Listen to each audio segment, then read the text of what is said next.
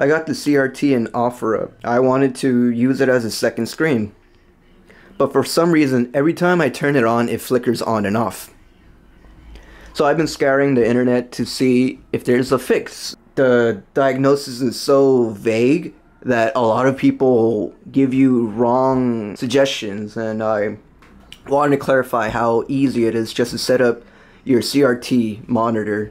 Every time you plug in your CRT, either it's a VGA, sometimes your computer isn't gonna have a VGA.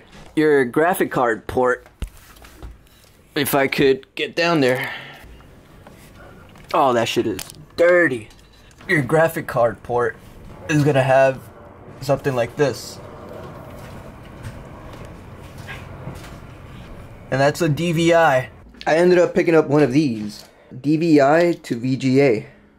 You know, thinking, you know, it's gonna run it. So once I connected this VGI to DVA, once I powered it on, it just shuts on and off.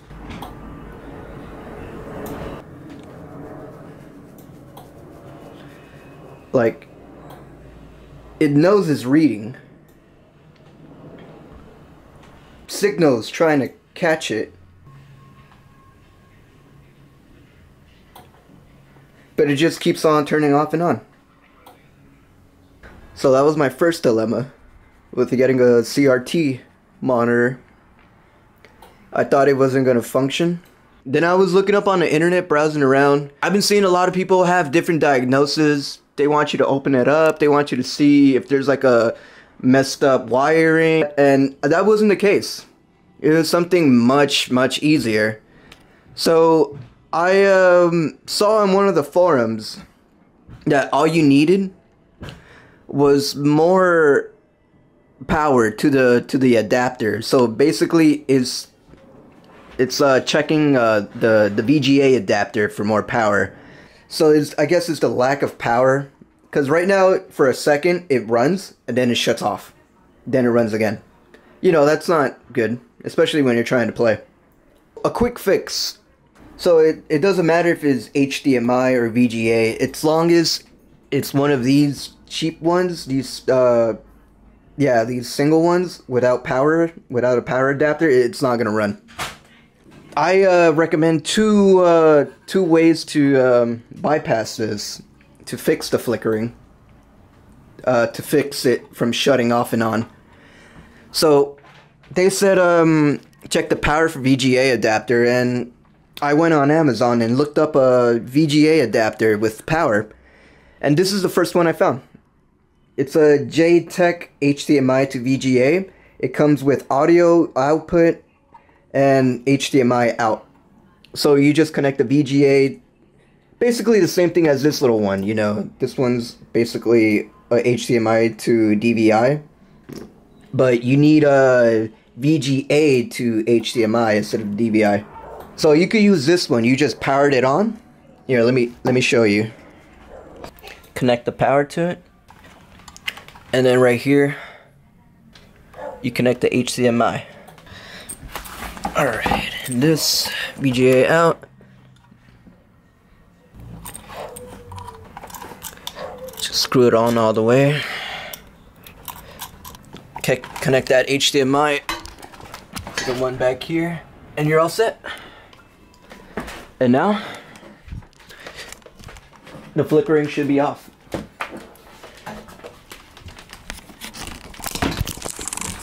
Fuck, I didn't even know if it was recording.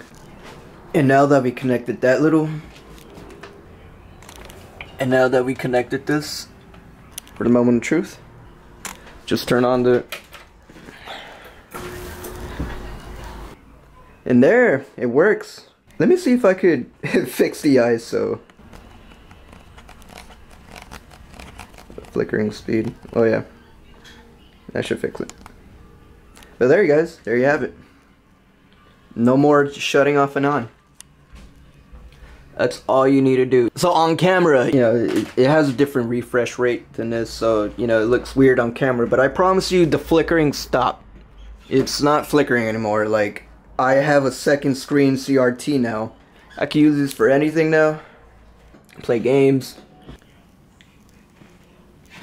I could be on YouTube and watch shit.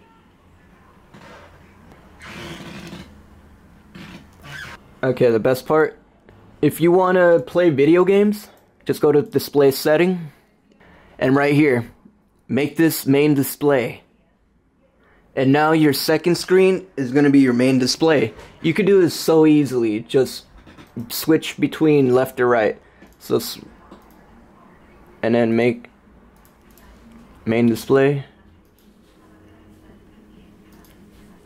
Just switch back and forth. It makes it so easily.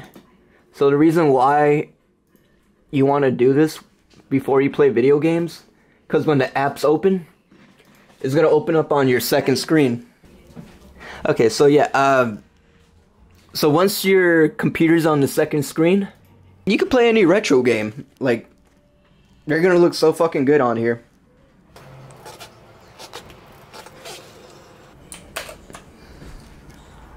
And there, yeah. Literally, it looks so good.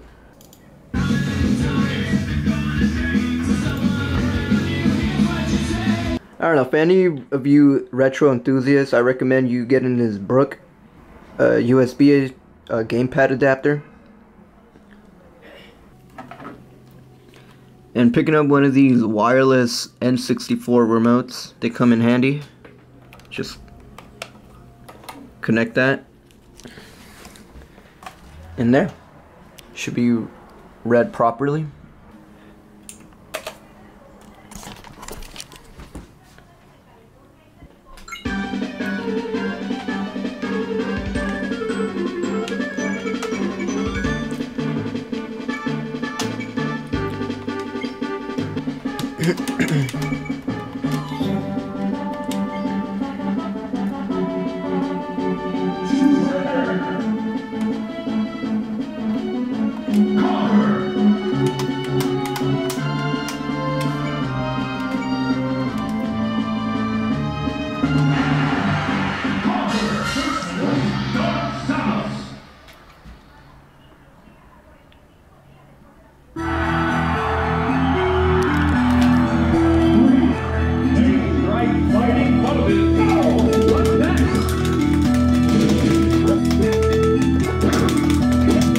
So that was my tutorial on how to fix the screen turning off and on your CRT monitor. If you guys have any more tips, questions, or any more information that will help, I'm pretty sure someone out there would find it useful. Because I know how hard it is just to track down any information or just research any basic information on this. Because not that many people have CRTs or are barely getting into it. I appreciate you guys for your time, and yeah, have a great one.